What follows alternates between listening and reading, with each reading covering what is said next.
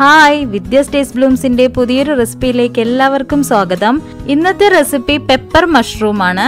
ഇത് റൈസിന്റെ കൂടെ മാത്രമല്ല, ചപ്പാത്തി, നാൻ അങ്ങനെ എല്ലാ ബ്രെഡിന്റെ കൂടെയും ഒരു നല്ല അടിപൊളി കോമ്പിനേഷൻ ആണ്. അപ്പോൾ നമുക്ക് ഇതിന്റെ ഇൻഗ്രീഡിയൻസ് നോക്കാം. ഞാനിവിടെ 200 ഗ്രാം മഷ്റൂം ആണ് എടുത്തിരിക്കുന്നത്. മഞ്ഞൾ വെള്ളത്തിലൊക്കെ ഇട്ട് കഴുകി ഇങ്ങനെ ചെറുതായി മുറിച്ചെടുത്തിട്ടുണ്ട്. ഇനി ഇതിലേക്ക് ഇടാനായി 2 ടേബിൾ സ്പൂൺ കുരുമുളക്, അതിന്റെ കൂടെ തന്നെ 1 ടേബിൾ സ്പൂൺ ഫെനൽ സീഡ്സ്.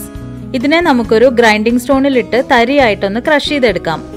ഇങ്ങനെയുള്ള റെസിപ്പീസ് ഉണ്ടാക്കുമ്പോൾ ഇതൊക്കെ ഇങ്ങനെ ഫ്രഷായി പൊടിച്ചെടുത്താലേ അതിന്റെ ശരിക്കുള്ള ടേസ്റ്റ് നമുക്ക് കിട്ടുള്ളൂ.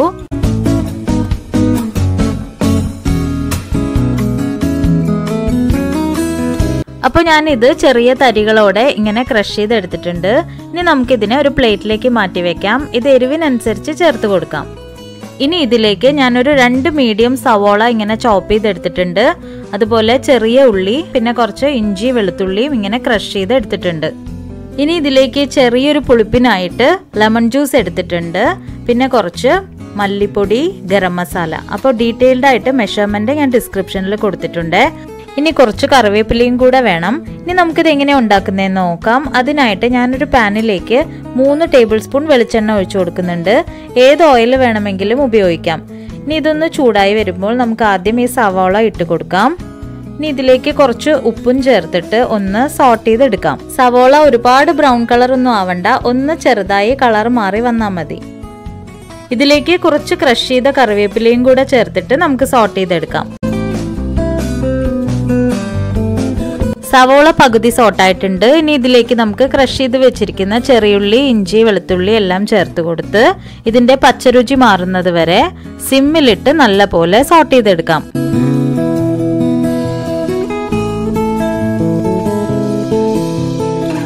ഇനി ഇതിലേക്ക് പൊടികൾ ചേർത്ത് കൊടുക്കാം. അപ്പോൾ ആദ്യം മല്ലിപ്പൊടിയും ഗരം മസാലയും ചേർത്ത് കൊടുക്കാം. അപ്പൊ സ്റ്റൗ സിമ്മിലിടണം, കരിഞ്ഞു പോവരുത്.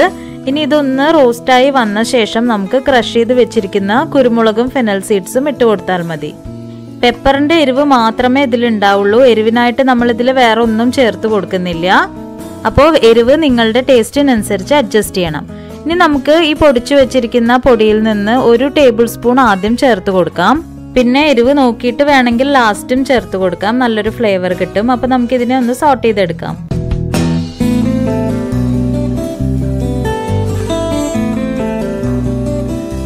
അപ്പോൾ പൊടികളെല്ലാം നന്നായി ചൂടായി വന്നിട്ടുണ്ട്. നമുക്കിനി ഇതിലേക്ക് മഷ്റൂംസ് ഇട്ട് കൊടുക്കാം. ഇനി ഒന്ന് നന്നായി ഇളക്കി കൊടുക്കാം. ഇതിൽ നമ്മൾ ടൊമാറ്റോസ് യൂസ് ചെയ്യുന്നില്ല, അതുകൊണ്ടാണ് പുളിപ്പിന് വേണ്ടി നമ്മൾ ലെമൺ ജ്യൂസ് എടുത്തിരിക്കുന്നത്. അപ്പോൾ അത് ഇഷ്ടമില്ല എന്നുണ്ടെങ്കിൽ അത് സ്കിപ്പ് ചെയ്തോളൂ. ഇനി നമുക്ക് ഈ മഷ്റൂംസ് ഒന്ന് കുക്ക് ചെയ്തെടുക്കണം. അതിനു മുമ്പായിട്ട് നമുക്ക് ലൈം ജ്യൂസും പിന്നെ കുറച്ച് ഉപ്പും കൂടെ ചേർത്ത് കൊടുക്കാം. നേരത്തെ സവാളയിൽ ഉപ്പിട്ടിട്ടുണ്ട്, അപ്പോൾ ശ്രദ്ധിച്ച് ചേർത്ത് കൊടുക്കണം. ഇനി ഒന്ന് നന്നായി ഇളക്കി മിക്സ് ചെയ്തെടുക്കാം.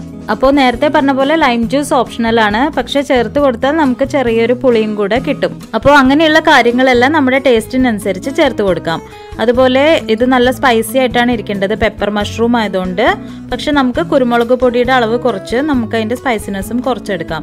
ഇനി നമുക്ക് ഈ മഷ്റൂം കുക്ക് ചെയ്യാനായിട്ട് ഇതിലേക്ക് കുറച്ച് വെള്ളം ഒഴിച്ചു കൊടുത്താൽ മതി. വളരെ കുറച്ച് ഒഴിച്ചാൽ മതി, കാരണം മഷ്റൂം എല്ലാം പെട്ടെന്ന് കുക്കായി വരും. ഈ മഷ്റൂംസ് ഒത്തിരി ഹെൽത്ത് ബെനിഫിറ്റ്സ് ഉള്ള ഒരു ഫുഡാണ്.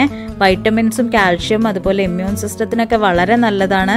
അതുപോലെ തന്നെ പെപ്പർകോൺസും വളരെ ഹെൽത്ത് ബെനിഫിറ്റ്സ് ഉള്ള ഒരു സ്പൈസ് ആണ്. അതുകൊണ്ട് വലിയവരായാലും വളർന്നു വരുന്ന കുഞ്ഞുങ്ങളായാലും മഷ്റൂംസ് നിങ്ങളുടെ ഫുഡിൽ എന്തായാലും ഇൻക്ലൂഡ് ചെയ്യണം. ഇനി നമുക്ക് ഇതിനെ ഒന്ന് അടച്ചു വെച്ച് വേവിച്ചെടുക്കാം. ഇപ്പൊ മഷ്റൂംസ് ഒക്കെ നന്നായി കുക്കായി വന്നിട്ടുണ്ട്. ഇനി നമുക്ക് ഇതിനെ ഒന്നും കൂടെ ഒന്ന് റോസ്റ്റ് ചെയ്തെടുക്കണം. ഇതിലേക്ക് കുറച്ച് കറിവേപ്പിലയും കൂടെ ചേർത്ത് കൊടുത്ത് നമുക്ക് ഇതിനെ ഇനി ഒന്ന് നന്നായി റോസ്റ്റ് ചെയ്തെടുക്കാം.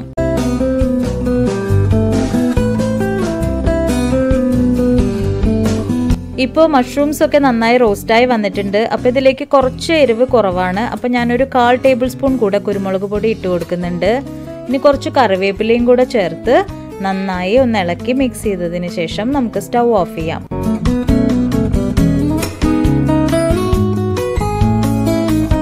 അപ്പോൾ അത്രേ ഉള്ളൂ, നമ്മുടെ പെപ്പർ മഷ്റൂം റെഡിയായി.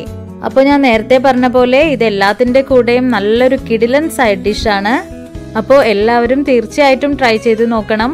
എന്നിട്ട് നിങ്ങളുടെ വാല്യുബിൾ കമൻറ്റ്സ് ആൻഡ് ഫീഡ്ബാക്സ് എനിക്ക് ഷെയർ ചെയ്യുക.